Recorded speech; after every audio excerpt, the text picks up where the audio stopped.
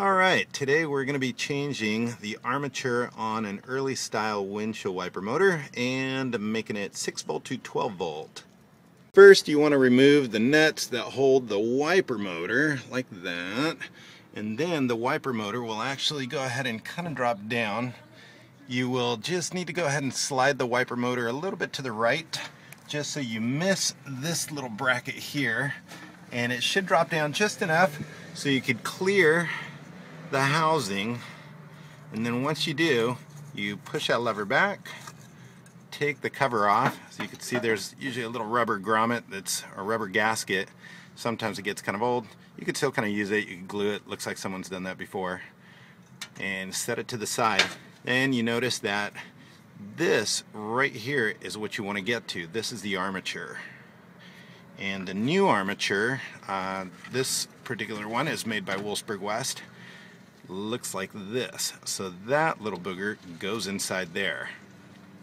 The old armature is held by screws right in this area, 2 little screws. So use a small flathead screwdriver. There's one there and one down here.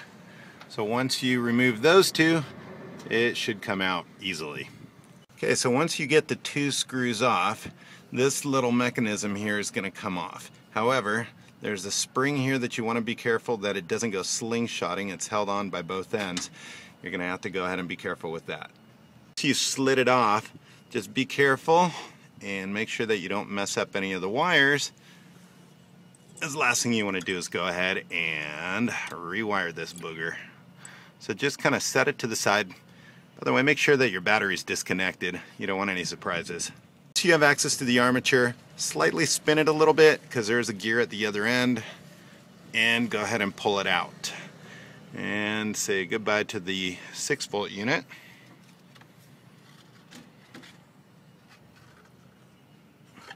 If there's enough grease on there and you think there's enough lube, go ahead and put the new unit in. You can see it's magnetic, so it has a mind of its own and goes right in, and then you are good to go. Now just reverse the process and install it, and you're golden.